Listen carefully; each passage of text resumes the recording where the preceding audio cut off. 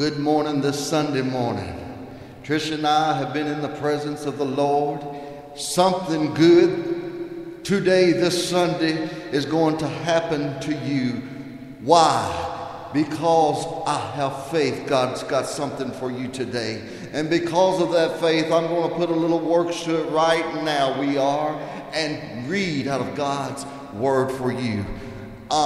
First, let's have Trish to say a prayer for us, and then we're going to go into the word, and by faith something good is going to happen to you.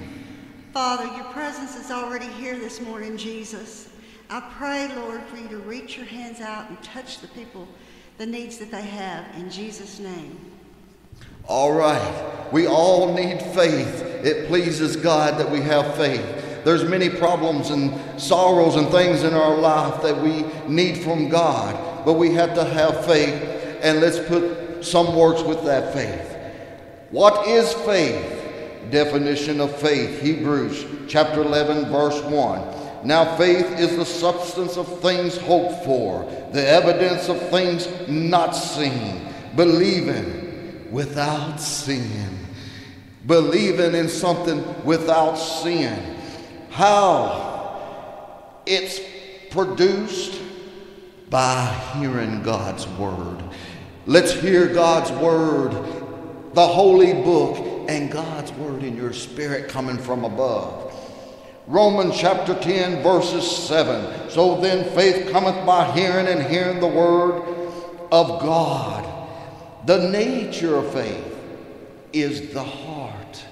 The nature of faith is the heart. Romans chapter 10, verses 9 through 10. That if thou shalt confess with the mouth the Lord Jesus, and shalt believe in thy heart that God hath raised him from the dead, thou shalt be saved. That's simple. Very simple. For with the heart man believeth unto righteousness, and with the mouth confession is made unto salvation.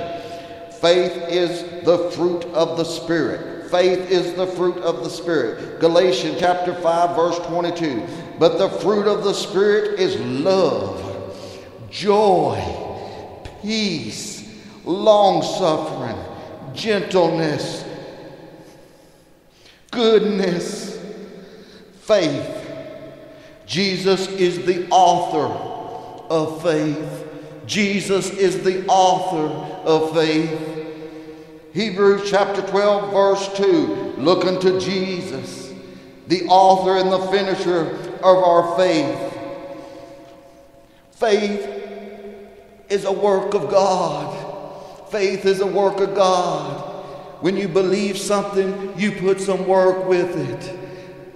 I could believe that you're listening to me today, but unless I open my mouth and do some work, you're not hearing nothing I say. I'm putting some work with it. John chapter 6, verse 29, Jesus answered and said unto them, this is the work of God, that you believe on him who he hath sent. Believe in Jesus. Believe in the Son of God that God has sent. Speaking of himself, of course, because we know God came in the flesh. Now faith works by love. Galatians chapter 5, verse 6. For Jesus Christ neither circumcision availeth anything, no uncircumcision, but faith which worketh by love. Faith expresses itself. Faith expresses itself. Action. Acts chapter 11, verse 21, and the hand of the Lord was with them, and a great number believed and turned to the Lord. Faith in action. Faith in action. James chapter 2, verse 21, 22, was not Abraham our father justified by works when he offered Isaac his son upon the altar, seeing that how faith with works, and by works faith was made perfect. Faith can be made perfect. It's not just enough to believe. Put some work with what you're believing in, whatever it may be. If you're believing in something, put some work with it. James chapter 2, verse 17. Even so, faith, if it hath not works, it is dead, being alone. It is dead, being alone. Believing is not enough. Faith without works is not enough, because the devils believed and trembled. James chapter 2, verse 19. Thou believest that there is one God, thou doest well. The devils believe. They have faith. Oh, but the devils are not saved, even because they believe. Put some work with what you're believing in this morning.